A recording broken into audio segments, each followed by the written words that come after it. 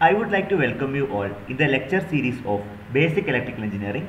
In this session I am going to discuss important terminologies used in three-phase circuit such as phase sequence, balanced and unbalanced system, balanced supply and unbalanced supply, balanced load and unbalanced load. These are the popular terms which are used in three-phase circuit. Let us have a brief idea about individual terms. Before starting the video, I have discussed the important terminology such as line voltage, phase voltage, line current and phase current. In the previous session, kindly go through that so that you will be getting the connection regarding this. If you are watching this channel first time, please do subscribe this channel. Let me discuss about phase sequence. What do you mean by phase sequence? So we will have a brief discussion about phase sequence. Moving on to the see, the phase sequence can be defined in this fashion. The order in which the three coils EMF or currents attain their peak values are known as phase sequence. So you studied generation of three-phase AC voltage. You have to rotate the three-phase coil at an angular frequency of omega, and also it has to be displaced at equal angle, say 120 degree. At that time, each and every time you are able to get the maximum value. For each phase you are getting the particular voltage. Am I right or not? So that particular arrangement or the particular way of production of EMF, that is known as phase sequence. So this is actually, we can able to say that it is customary to denote the three phase by the three conductors like R, Y, B. Color is only for the identification. Now we will see what is a phase sequence with the help of a diagram so that you will understand the concept very clearly. Now refer the diagram, everyone.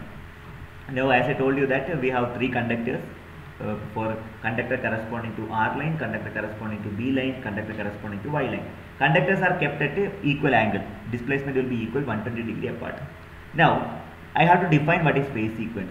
So whenever you are producing the three-phase AC, for each line or corresponding to each conductor, this much of voltage is getting generated. So the voltage produced, the instantaneous voltage produced at the first line, that is given by ER is equal to EM into sin omega t, where omega is known as angular frequency. Okay, angular frequency. So omega can be written as omega is equal to 2 into pi into f radian per second. Correct. Moving on to the second line, EY. That means second conductor, EY. EM into sin omega t minus 120 degree, where EM is the peak value or maximum value. Omega t minus 120 degree. There is displacement of 120 degree. Phi is equal to 120 degree. If I talk about the third conductor, EB, EB is equal to EM into sin omega t minus 240. Otherwise, if you are not comfortable, you can write like this: EB is equal to EM into sin omega t plus 120. This is also okay, where E is actually plus 120 degree. Here phi is minus 120 degree. Here we can say plus 120 degree. Anything is acceptable. So this is called a phase sequence, ER, EY, EB. That is actually the sequence of the voltage which is generated in each conductor, that is referred as phase sequence. So please follow this. Next is called, when do you say that three-phase system is balanced? I am asking one question, that when do you say that the three-phase system is balanced? See, a three-phase system is said to be balanced if the voltage and current, you have to take two parameters, one is voltage, another one is called current. If the voltage and currents in all phases are equal, in the sense the voltage and current in all phases are equal in magnitude and displaced from 120 degree apart. I mean equal angle. 360 degree will be divided into 3 now, so equal angle will be 120 degree apart. So if I draw ER, okay, you can take any phase sequence, then ER, then this must be EY, this will be EB.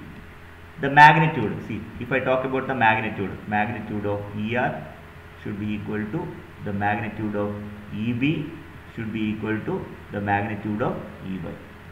Also the angle between each conductor, that should be 120 degree apart. Such kind of systems are generally called as balanced system. Okay, three-phase system is balanced, then these conditions should be underlined. These conditions should be satisfied. I think it is very clear to you. Moving on to further discussion. When do you say that system is unbalanced? It is just opposite to that of balanced system, unbalanced system. So for unbalanced system, if a three-phase system is said to be unbalanced or unbalanced, if the voltages and current in all the phases are unequal in magnitude and the displacement with each angle, that means each displacement angle will not be equal. Like the magnitude, we will be writing like EB not equal to ER not equal to EY, correct, no? The magnitude will not be equal. Also the angle between each and every conductor or each and every phases will not be 120 degree. It won't be equal angle. So such kind of systems are called unbalanced system. Okay. So there are two types of system, balanced system and unbalanced system. Now we will talk about what is balanced supply and unbalanced supply. So you know three-phase supply. Three-phase supply can be divided as balanced supply and unbalanced supply. When do you say that three-phase supply is balanced? If the magnitude of all the, we can say if the magnitude of all the three-phase voltages are equal and the displacement, they are displaced at 120 degree, then we call it as we can able to say that system is balanced supply. And the frequency also same only, frequency will be 50 Hertz. So such kind of systems are called balanced supply. If the above conditions are not violated, if the above conditions are not satisfied or violated, then we call it as unbalanced supply. So there are two types of supply, balanced supply and unbalanced supply. In balanced supply you are talking about the magnitude, also the displacement. Alright, so these are the differences between balanced supply and unbalanced supply. Now tell me what is the difference between balanced load and unbalanced load. You are using three-phase load. Suppose you are using three-phase load. So if we talk about balanced load, then the thing is you have to talk about one parameter called impedance. What do you mean by impedance? Impedance means sum total of all the resistance in a particular AC circuit, that is called impedance. Suppose if it is an RL circuit, you know how to calculate impedance. RL load, motor load, if it is a motor load or RL load, then we call it as impedance equal to square root of resistance square plus inductive reactance square. That is called impedance. See, now if the load is said to be unbalanced, if the impedance is same, if the load is said to be balanced, not unbalanced, the load is said to be balanced, then the impedance of each phases will be same. Okay, if you measure each impedance of each phase, then it will be same only. Conversely, if we can say that if when a load is said to be unbalanced, okay, the impedance of each phases are not equal, or you can call it unequal. Such kind of systems are called, or such kind of load is generally termed as unbalanced load. You have to study the difference between balanced load and unbalanced load. So these are my references. I would like to conclude the session. In this session I have discussed about the following terminology. What are the terminology which are used? First one is balanced. First one is what do you mean by phase sequence? Okay, define phase sequence. Later on I discussed balanced system. Later on I discussed about unbalanced system. Afterwards I discussed about balanced supply and unbalanced supply. Finally I discussed about balanced load and unbalanced load. So these are the important terminologies used in three-phase system. For example, for a three-phase load, so consider a three-phase load.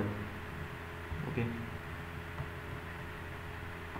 we have a three-phase load which is connected in star. Suppose if you are activating these two particular loads, then we call it as a system is unbalanced, because impedance will not be equal. No, such kind of loads are called unbalanced load. Just a clarification. Let me know if you are having any queries.